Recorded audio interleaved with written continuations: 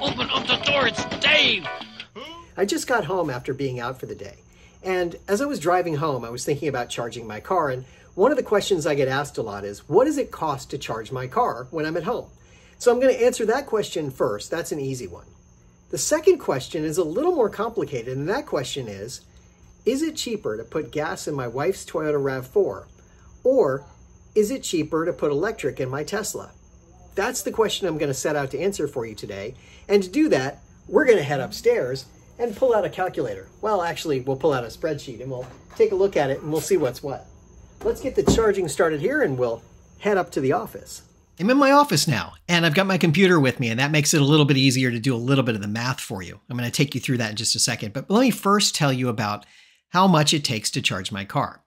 I have about an 80 kilowatt hour battery in my car, and my electric price is about 15 cents a kilowatt hour. Might be a little more, a little less, but it's right around 15 cents a kilowatt hour.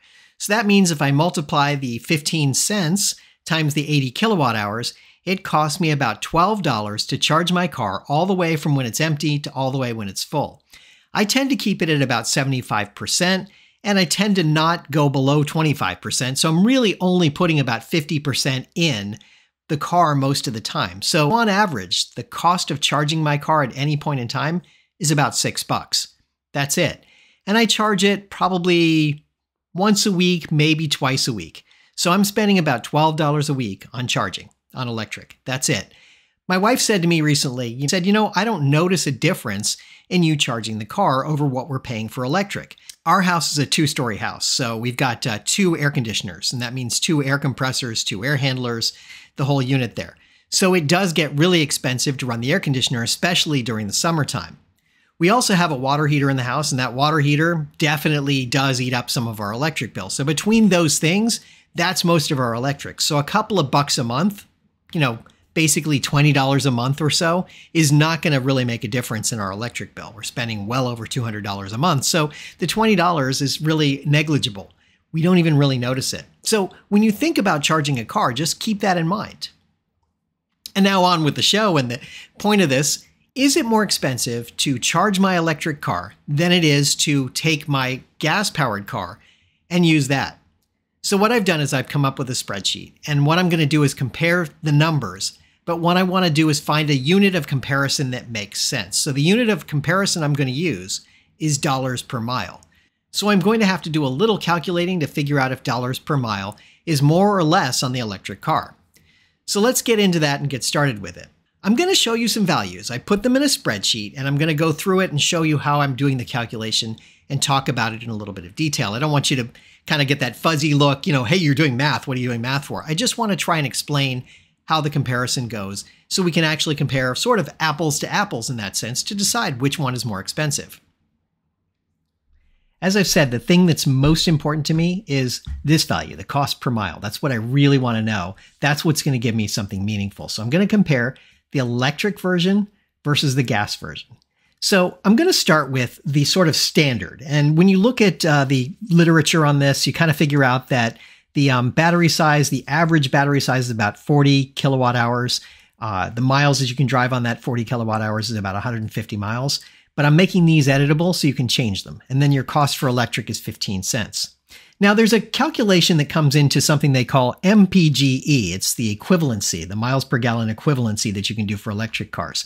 It's sort of a fictitious number. It doesn't really make sense. But what they base it on is 33.7 kilowatt hours that you use for your car.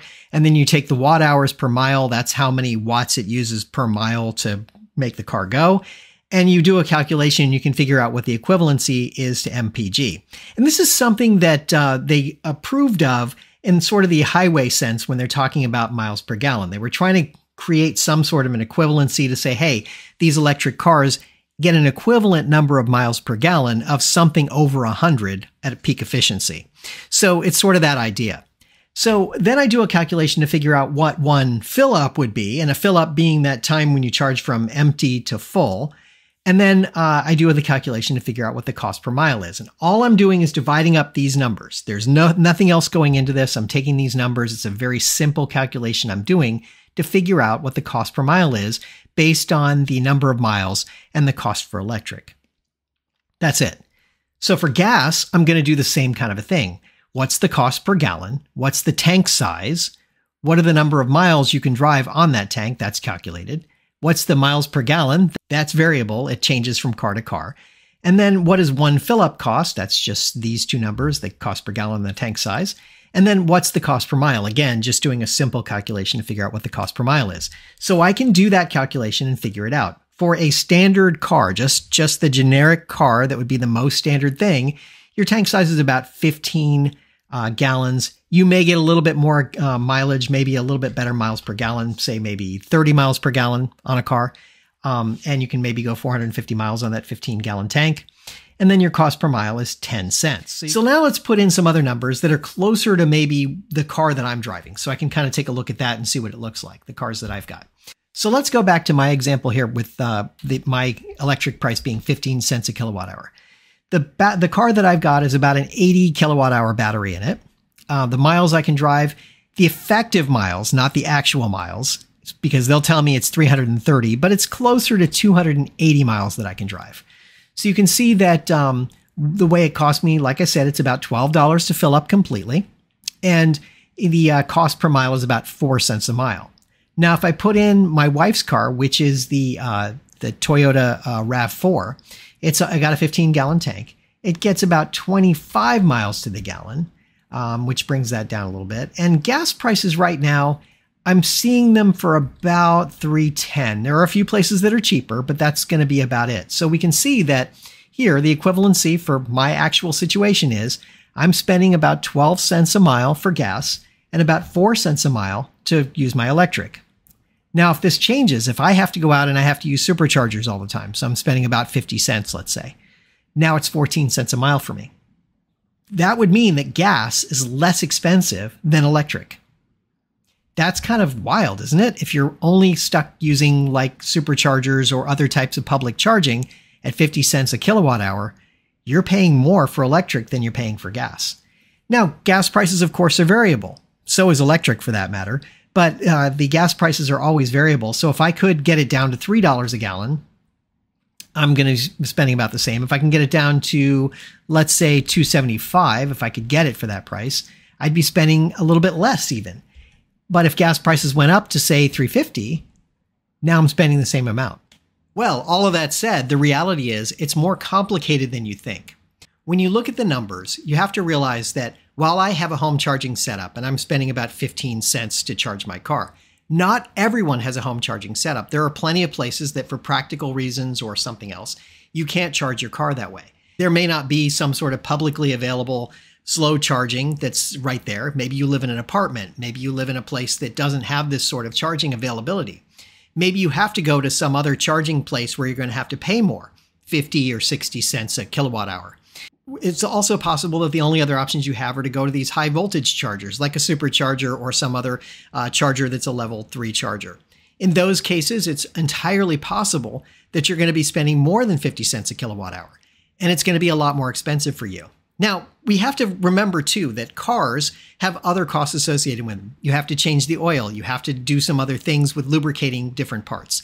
With the electric cars, you don't have to do that. It is simply the electricity.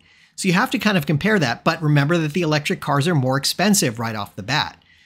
So, on the whole, I would argue that electric cars are maybe not as good a value in terms of the money you can save on charging versus gas as you might think. In my case, it works out pretty well, but your mileage may vary. You may discover that this doesn't work for you, that you don't have that sort of ability to keep your price down. It just didn't work out. And that's kind of the problem here is it's really you have to look at your numbers and figure out whether it's cheaper for you because of the way you have to charge and where you're going to keep your car and those kinds of things, if it makes more sense.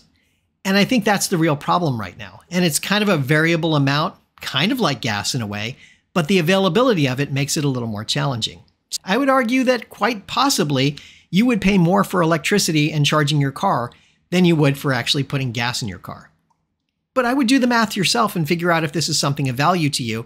And if you're living in a place where you can install your own home charger, great, it probably makes a lot of sense. But if you can't, you might want to consider other alternatives. What's your point, David?